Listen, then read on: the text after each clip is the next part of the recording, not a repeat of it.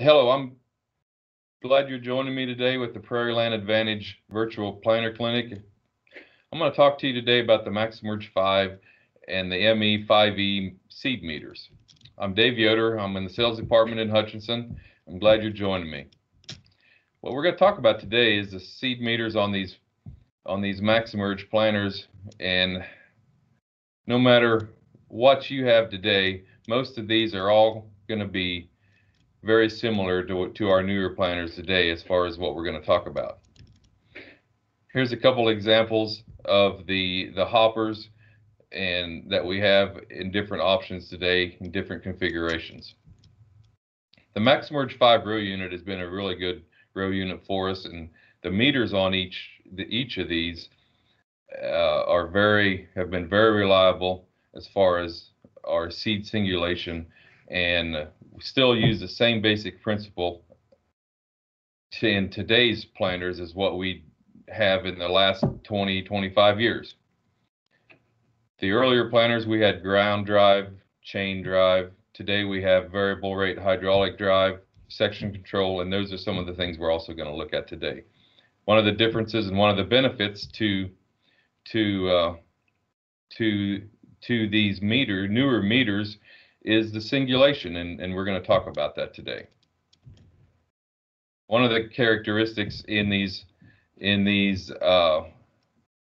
vacuum meters with the flat disc design is it's important that we drive 5 or 5.5 miles an hour, just to minimize our seed bounce and to get the best seed placement that we can. One thing that's changed in the last few years is the Pro Shaft drive series. No more chains to lube, no more links that are binding up. These Pro Shaft drives are lubed for life and have been working very well for us. Here's a couple examples of the chain drive RowCommand and the Pro Shaft RowCommand. So these clutches is what's shutting off the meter to eliminate overlap at the ends of the fields, or when we're on an angle, or at the end of the field the chain drive has worked very well. The Pro Shaft drive eliminates the chances of any linkage binding up. Here's a couple examples of the meter and the shape and how they've changed from the Pro series to the ME5. On the left, you'll see the different hopper levels. There's a little less seed in the Pro series than there is in the ME5. You can see there's a bigger opening on this meter versus on this one over here, and just putting more seed in there, giving us a better chance of getting that cell filled up with seed as we're planting. The ME5 hopper shutoff was a nice feature that will allow you to empty your hopper without having to take the whole thing off and dumping it. Just opening up the tailgate and dumping the hopper, it's a nice feature for us today. On the older Pro Series hoppers, I'm sure some of you have had the issue of the vents plugging when you're planting soybeans in your wheat stubble. Those worked. They've made several updates and they worked well. But the newer planters now, the ME5E is getting its clean air from the blower fan, from the CCS fan. We're getting a lot more air, we're getting cleaner air, and it's just allowing that meter to do a lot better job and to stay clean, and just working a lot. We found it to work a lot better in our no-till situations, in our like I said, soybeans in wheat stubble. It's worked a lot better for us since we started using these. The MaxEmerge 5E, here we're looking at the electric controlled seed meter. These as you can see right here, each row now is controlled rather than using a chain to drive. We're using an electric motor on each row unit. No more chains, no more clutches. Just one motor on each row unit gives us our curve compensation, which allows for better spacing, or I should say less less overlap on the ends or on angles. Each row has a motor, and but it's still designed to plant 5 miles an hour with this meter, with this setup. The seed tube, which is right below the seed meter, very important to check this out before you start the season. You want to make sure that the seed tube guard here is in good shape. So what happens through the season is it wears along this edge, which when it wears, after that gets too skinny, it starts wearing into the seed tube, and you'll get a little curl in there. So you want to make sure that each one of those are in good shape. So here's a little fact for you. At 26,000 seeds per acre on 30-inch corn at 5.5 miles an hour, at any given time, there's 12 seeds in that seed tube at the same time. So if you think about that, that's kind of shows the importance of making sure that where there's no worn parts or anything, no lips or curls inside that seed tube. Want to make sure to eliminate any seed bounce or just want to make sure that we're doing the best job we can through one of our most important passes of the year. We're going to look at some components in the 5E meters. As you can see, our hopper, and you can see, so we've got the inlet up top. We've got our double eliminator across the top. Here's where we adjust the double eliminator. We've got our meter full of corn. Got the brushes along here. We've got our seal and our hub adjustment. So in today's planters, we use a flat disc design, and on the right hand side you can see we have a vacuum seal on our lid. We want to make sure it's in good shape. We have the knockout wheel and the wiper wheel. I want to look at the meter inspection a little bit and inspect those a little bit closer. We've got the flat disc and the seal. We've got the knockouts. We want to make sure those are all in good shape. We want to look at our plates. We want to make sure that our seal in the center of the meter is in good shape. We want to make sure our brushes are in good shape. Both brushes. We want to make sure those are good to start the season. We've got the baffle in there, and we'll go to the next slide here. I'll show you. We've got 2 positions, and we want to make sure that those are in the right position. Usually not. I don't find too many guys having trouble remembering to put them up in corn, but I've had a few guys forget to put them down in milo or sorghum, and that doesn't work very good. You want to make sure we have them in the up position for large seeds and in the lower position for smaller seeds. The 5E meter on these Pro Max 40 plates, or any plate, no matter if you're using a cell type plate or a Pro Max 40, you want to make sure and use graphite on that plate.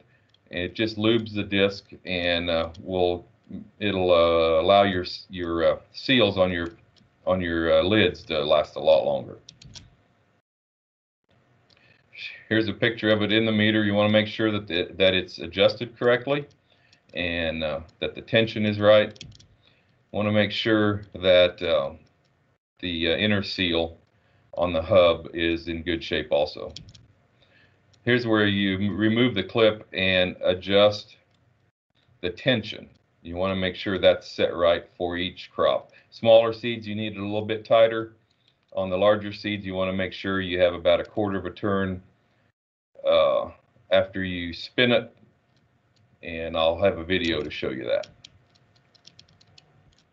Hub height adjustment is essential for planting performance.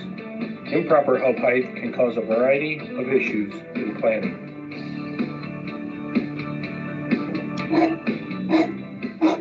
A loose hub can cause issues with seed leaking out between the hub and the disc.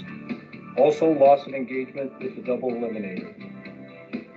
Here we see the hub height is set too tight. If the hub is set too tight, you will likely see excessive wear on the components due to disc drag.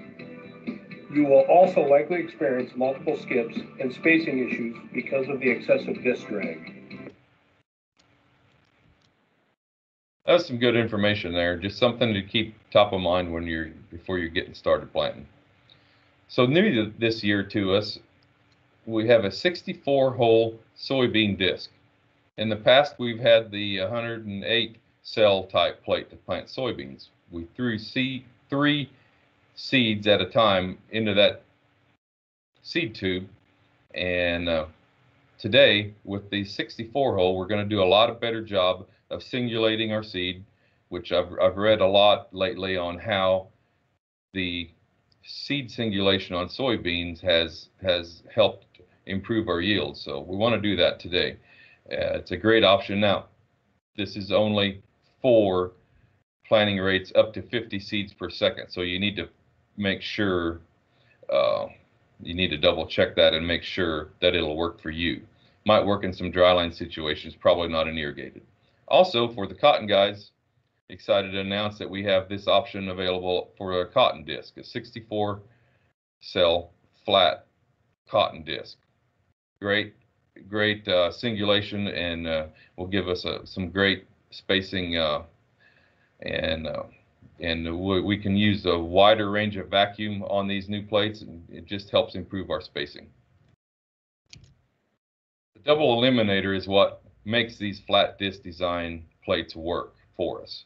We're covering up half the hole, and we're sucking on more seeds to make sure that each hole is filled, and it will just give us a better job. We're going to eliminate any skips and make sure that every hole is filled as we're going through the field. We're going to set these with the knob on the back side of the meter. We want to make sure and calibrate each one, and we'll go over that here in a second, but each one of these has an adjusting knob, and we're going to make sure we want to calibrate these as we're starting off each year. As you can see on the left, this isn't normal, but these 2 holes need to line up.